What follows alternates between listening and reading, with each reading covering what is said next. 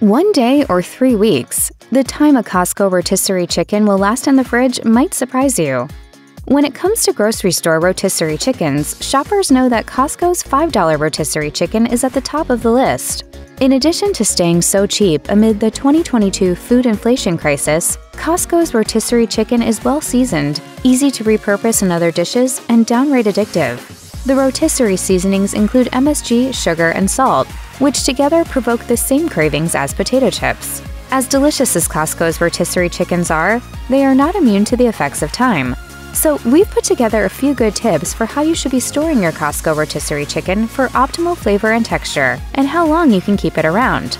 Sometimes you're busy and you can't get around to eating everything in your fridge before it expires. However, while products like cheese, eggs, and certain juices can be kept past their expiration dates, meat should not.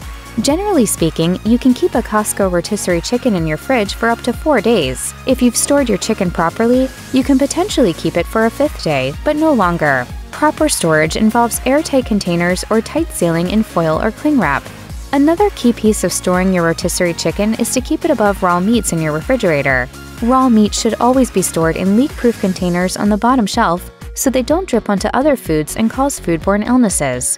If raw meat juices drip onto your Costco rotisserie chicken, you should throw it out immediately, regardless of its expiration date. If you want to keep your Costco rotisserie chicken for a few days after you've bought it, it's important not to leave it out on your counter. Bacteria grow quickly on food left at room temperature, so if you leave your chicken out, it will become unsafe very quickly. 2 hours is generally considered the length of time you can keep food out before it starts to get risky. If you want the chicken to stay warm, you can keep it in a warm oven, about 200 degrees, to maintain the temperature without making it unsafe or drying it out. Planning to bring your rotisserie chicken to a summer picnic? Then you'll need to dial that safe zone back an hour. Bacteria multiply especially fast when temperatures soar over 90, so you'll need to eat fast. It's sad to see a beautiful rotisserie chicken's shelf life cut so tragically short, but there is no way around it. If you know from the get-go that you don't plan to eat your meat right away, your best bet is to put the chicken in the refrigerator right after you unpack your groceries. That way, the time in your Costco cart plus travel time still doesn't hit the 2-hour mark. To really buy yourself some time with your rotisserie chicken, colder temperatures are your ally.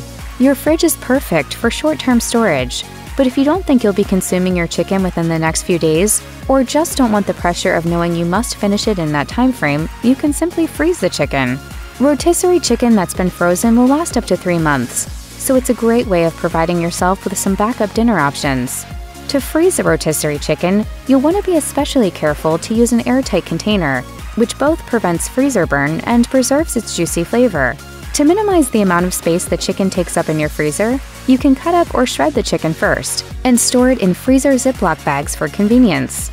Cutting up or shredding the chicken also makes it easy to use the chicken in other dishes, but it's totally fine to freeze the chicken whole if that's the way you want to eat it. To defrost frozen rotisserie chicken, simply leave it in the refrigerator overnight. If you'd like it hot, 30 minutes in an oven at about 350 degrees should do the trick for a whole chicken.